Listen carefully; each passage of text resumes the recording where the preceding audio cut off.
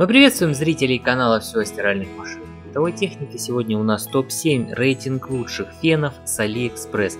Ссылки на лучшие фены с AliExpress находятся в описании к данному видео. Ну а наш рейтинг возглавляет, в общем-то, ожидаемо фен Otter HD08. В данном случае он стоит 4805 рублей 46 копеек, на него скидка сейчас 46%. Ну и действительно хороший вариант, потому что долгое время он стоил в районе 8000 рублей на AliExpress. У него мощность 1600 ватт, вроде бы немного на первый взгляд, но зато у него целая куча функций за счет огромного количества насадок. В принципе, этот фен, он как бы по всем статьям профессиональный, потому что, ну, грамотно он сделан, качество изготовления, как бы малогабаритные размеры, удобное управление, всевозможные дополнения, которые позволяют удобно им пользоваться. Даже шнур длинный, почти 3 метра, 2,7 метра, если быть точным. Поэтому данный фен, в принципе, очень хороший, его и в дорогу с собой взять легко, и как бы он места много не займет, и плюс у него мощность достаточная, чтобы ухаживать за самыми различными волосами. Ну и, в общем-то, технология Dyson здесь прослеживается, поэтому как бы, ну, за Dyson за такой вы отдадите в 3 раза дороже, но здесь получается достаточно дешево. Так что рекомендую. На втором месте у нас расположился фен Dream Hair Artist.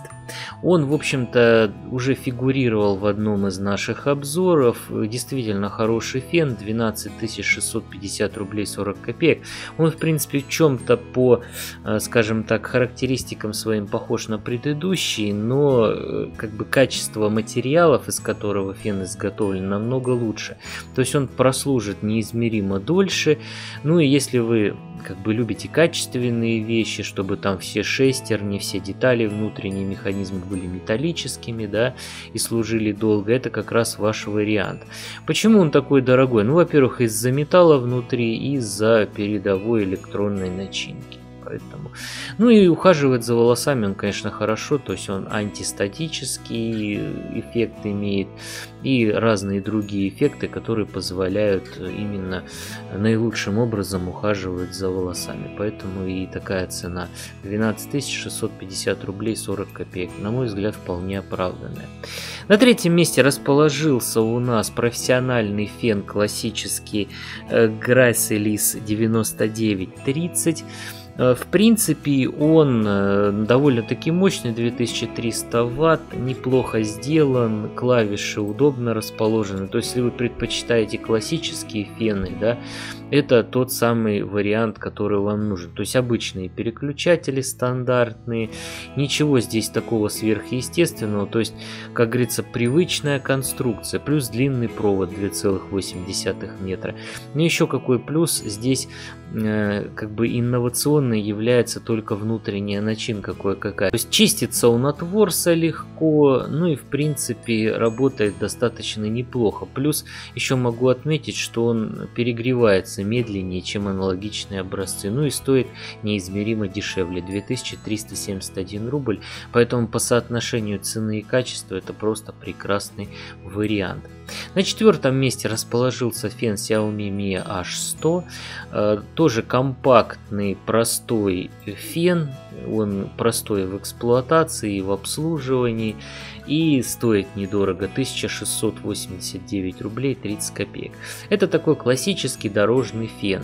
В нем как бы нету каких-то там сверхфункций, там расширенного набора насадок. Зато он складной, занимает крайне мало места, буквально прям в редикюль его можно запихнуть и везде носить с собой, даже где-то, если вы в городе, там на работе где-то, либо у вас работа такая, что нужно болтаться постоянно.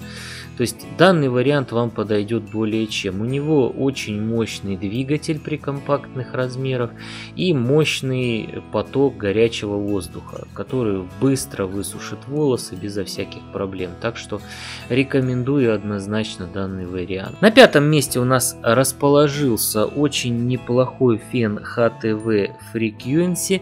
В данном случае это тоже компактный фен, 2200 ватт, мощный. У него еще и кое-какие такие насадки есть в комплекте, при этом цена у него 2737 рублей 80 копеек. Он бы в тройку лучших однозначно вошел, если бы не качество материалов. То есть он изготовлен, ну, немножечко так топорно, хотя вот на картинке этого не видно. В жизни, если посмотреть на этот фен, ну, не очень он как бы в плане сборки сразу видно, ну и качество материалов. То есть вот эти вот вещи, они вышаркиваются со временем, вот эти накладочки, да, и он становится такой весь какой-то пятнистый. Но при этом это не умаляет его функции, не умаляет качество его работы, потому что фен действительно достойный. Он мощный. Он обладает антистатическим эффектом, у него, соответственно, двигатель достаточно мощный установлен, ну, кстати, неплохой в плане надежности.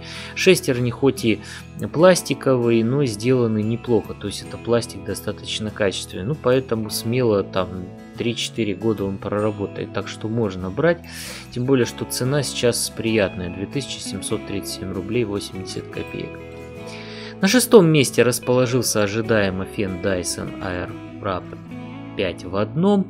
Это, в общем-то, фен для завивки, но он и как классический работает неплохо. У него куча здесь насадок, поэтому на все случаи жизни его можно использовать. Как полноценный обычный фен, ну, не знаю, не каждому подойдет, но учитывая, что, опять же, куча насадок, для разных других задач он подходит, поэтому можно примириться с тем, что у него несколько недостаточная мощность для той же обычной, например, укладки. 2502 рубля 90 копеек он стоит по той простой причине, что это не лицензионная версия. Ну, как бы, на мой взгляд, за такие деньги можно взять, тем более, что и качество материалов здесь неплохое.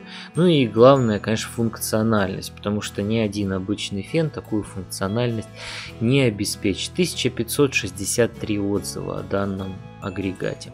Ну и наконец завершает наш рейтинг фен Otter H-Speed.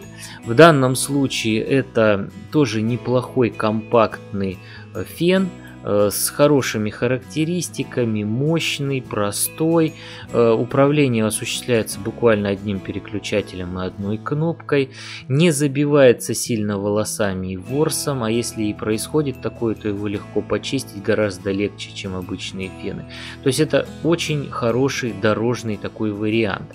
Выглядит он достойно, хотя качество пластика оставляет желать лучшего. Но опять же, если этот фен использовать именно как дорожный, как фен, который применяется время от времени, то это будет вполне нормальный вариант. Конструкция у него такая ближе к классической, но форма очень своеобразная. То есть он такой закос под современные фены. Стоит он всего лишь 897 рублей 30 копеек, поэтому рекомендовать его можно смело, потому что по соотношению цены и качества это идеальный вариант. Ссылки на лучшие фены с AliExpress вы найдете в описании к данному видео. Если этот ролик был вам полезен, ставьте палец вверх, жмите на красную кнопку подписаться под видео, жмите на колокольчик и всего вам доброго.